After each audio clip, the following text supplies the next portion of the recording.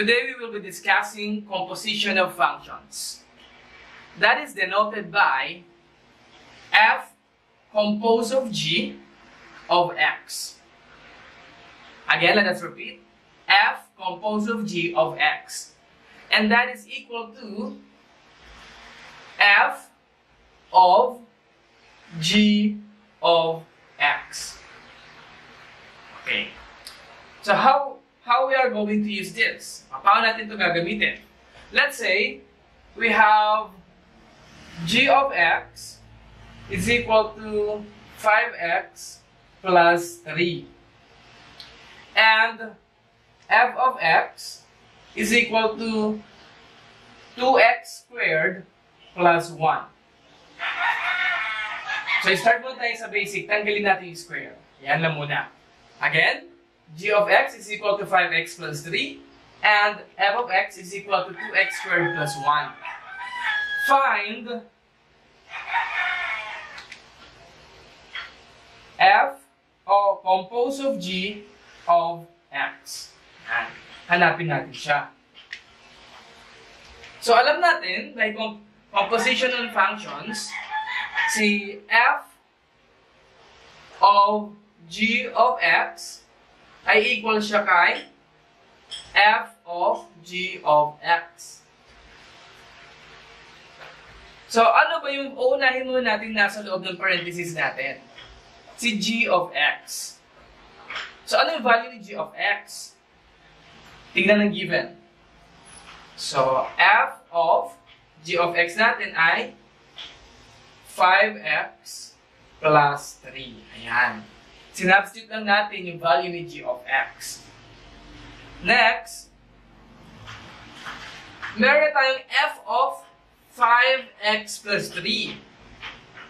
Ito ngayon, yung 5x plus 3, isa-substitute natin dun sa value ni f of x. So, we have 2 times, ang x daw natin ay 5x plus 3. So, palitan natin si x ng 5x plus 3. Then, don't forget, meron tayong plus 1. So, add natin ang plus 1. Na-simplify na natin. 2 times 5x, that is 10x. 2 times 3, positive 6. Then copy, plus 1. So, final answer, 10x plus 6 plus 1, 7.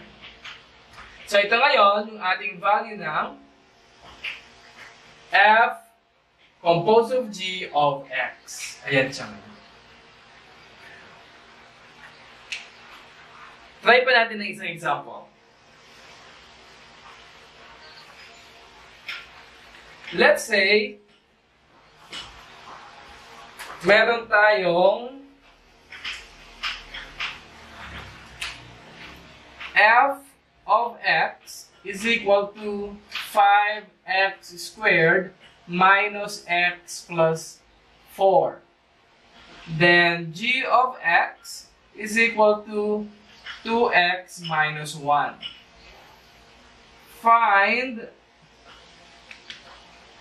g composed of f of x. Ayan, yan hanapin natin. So, solve natin. Alam natin na ang g composed of f of x is equal to g of f of x. Ayan. So, ang magkatabi, mas malapit si x kay f. So, yun yung kukunin natin. Nakuha yung relationship nila? Okay. So, si f of x, kunin natin yung value niya. Substitute natin dito. So, we have g of, ang f of x daw natin ay, yan, 5x squared minus x plus 4. Okay? Now, g of 5x squared minus x plus 4. Meron tayong g of x. O, lahat ng x dito, sa expression natin, palitan natin dito. So, we have 2 times, value natin, 5x squared minus x plus 4, then minus 1. Distribute. So 2 times 5, 10x squared. 2 times negative x, negative 2x. 2 times 4, positive 8. And copy, negative 1. This time, combine like terms. So, copy 10x squared minus 2x.